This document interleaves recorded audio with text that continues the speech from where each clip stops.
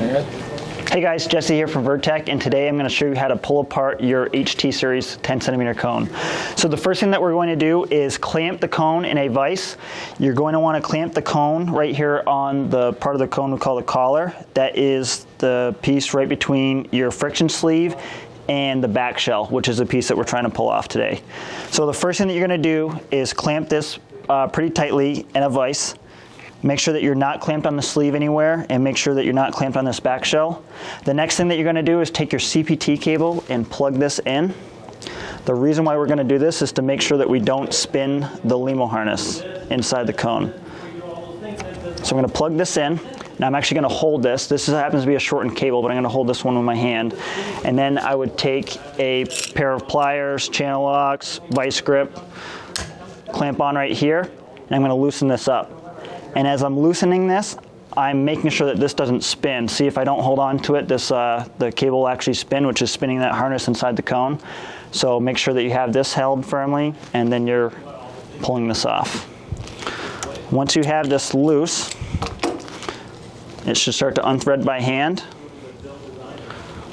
And once you have it pretty loose, you can go ahead and pull out your cable. Now inside here is a LEMO connector. I'm actually visually watching it, making sure that it's still not spinning.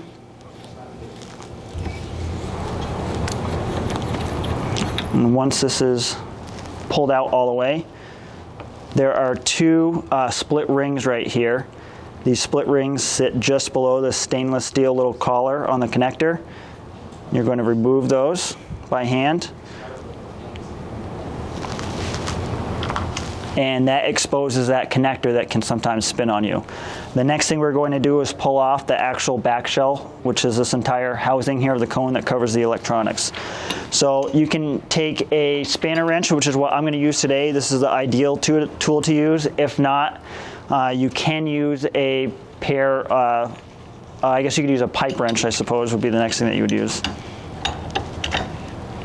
So I'm going to lock this on and then give this a good turn. This one's already been loosened up a bit. And this just unthreads.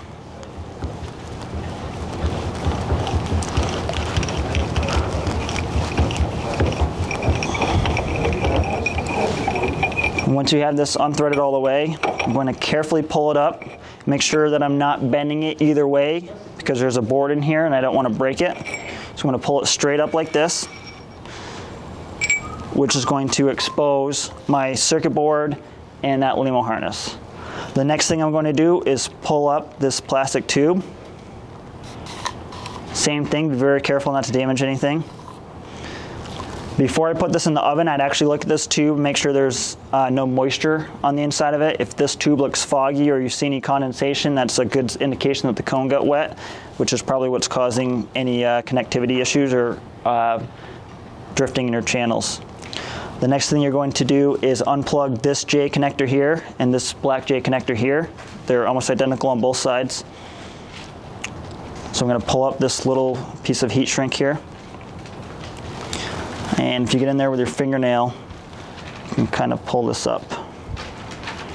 So you just push down on the little tab and it lifts up. Then you pull down on this little tab here. This one lifts up as well. And then the last thing that we would do is unplug this J connector here. And this one disconnects the same way. And then this J connector right here. Once you do that, this is ready to go in the oven. You should not dry it above 150 degrees, and I would suggest drying it overnight. Once it's all dried and you're ready to reassemble, you're going to plug in all of your connectors.